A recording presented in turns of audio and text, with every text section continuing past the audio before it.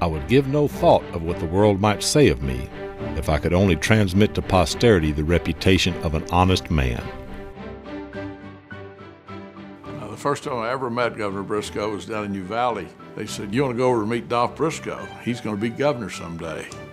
So I thought to myself, who in the world from Uvalde is ever going to be governor of Texas? Went over, shook hands with this guy who was in khakis. The other two people were in suits. Turns out that the one in the khakis was Dolph Briscoe. He's the man that owned the bank, owned the ranch. If you could program a computer to crank out the name of a great Texan, and I'm talking in its splendid history, and you articulated that program of all the good and best things you would look for in a great leader, the first name that would come out of that computer is Governor Dolph Briscoe. His vision of implementing the farm-to-market road system changed agriculture and rural Texas forever in a very positive way.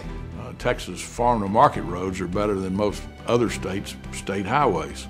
As the president of the Texas Southwestern Cattle Raisers Association, he led the fight against the screwworm, which decimated the cattle industry. By getting rid of the screwworm, not only did it improve business in terms of cattle industry, it also allowed the creation of what we have today of a huge business of hunting. Just those two things, I suggest, put Dolph Briscoe at the head of the class of all of those governors. His philanthropy has been widespread.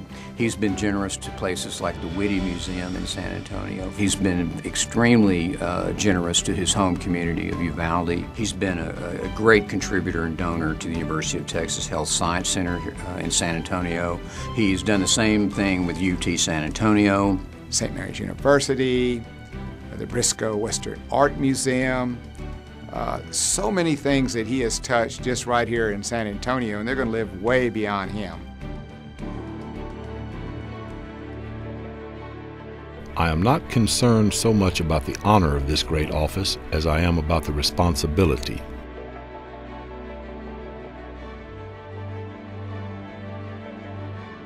Dolph Briscoe exemplifies the concept of giving back, of leaving a community and a state a better place than it was when he founded.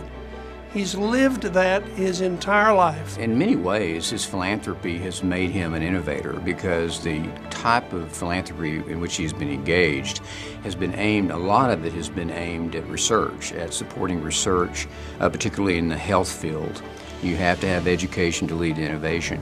When I think about his generous gift to the governor's mansion after it was struck by an arsonist, I see that same love of Texas, whether it's giving to Texas and Southwestern cattle raisers, whether it's giving to his beloved University of Texas. When you walk the halls of the University of Texas at Austin, you feel Governor Briscoe at your side because he has done so much, for our University of Texas system.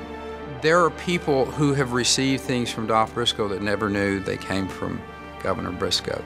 And that has been one of his other extraordinary ways of being a philanthropist, in that silent, anonymous way that only God knows about. I think he has a true love of the history of this state.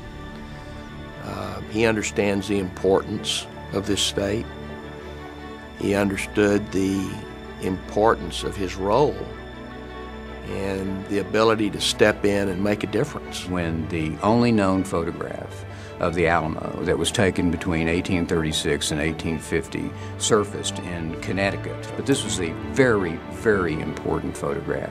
Governor Briscoe stepped up to the plate, bought the photograph for us, and now it's here in Texas. I consider him one of the top historians of Texas history. There isn't a charity in San Antonio that hasn't benefited from him personally giving or personally giving of his time. Every square inch of Texas has had some positive influence from Governor Briscoe. When you go back and look at all the things that he's done, I think that maybe some of the things would have been done, but they wouldn't have been done when they were done. I mean, we would be, I guess one way to look at it is we'd be way behind because he was so forward looking. This state would be a lesser place. Our region would be a lesser place. San Antonio would be a lesser place. We wouldn't be as great as we are today without Governor Dolph Briscoe. He's got shoes that are going to be impossible to fill. Well, I don't think the ranching industry would have moved along as far as it did. You would see a number of projects that simply would not have happened. Texas would be missing a lot if Dolph Briscoe had been somewhere else other than in Texas. Young man, there are 40,000 voters in this district. Shake the hands and ask for the vote of over half of them. You might get elected. You know, I love Governor Briscoe. I think everybody that knows him loves Governor Briscoe. He's a role model, and he has been my mentor. Both sides of this guy are the same. There's not a good side and a bad side. There's a good side, and it's on both sides.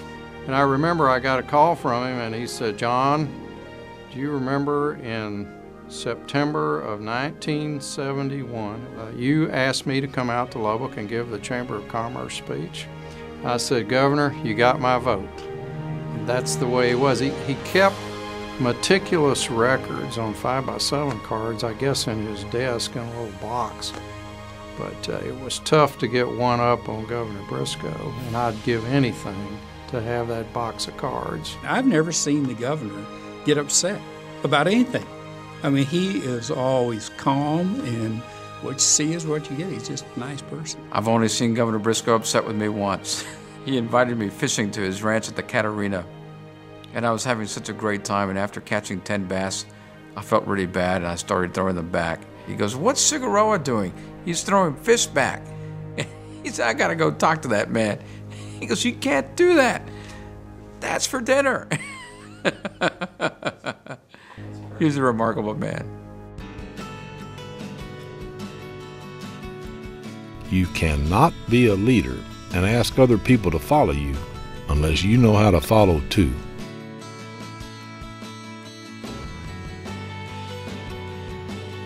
He uses the term absolute integrity. He only reserves that for a few people. But I've always thought, gosh, Governor, you know, you're describing yourself. I would just have to say he's an honorable man, a man of great integrity, great character, a man of compassion.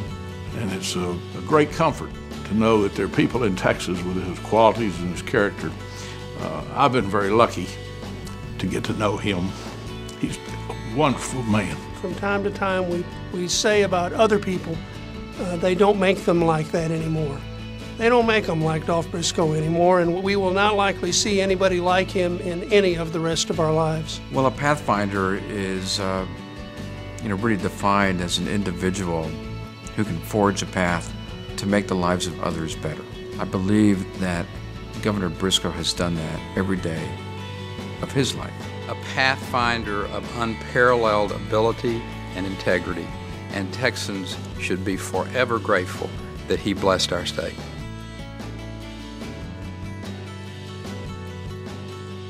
This is a great time to be alive, and an even greater time to enjoy the privilege of being a Texan.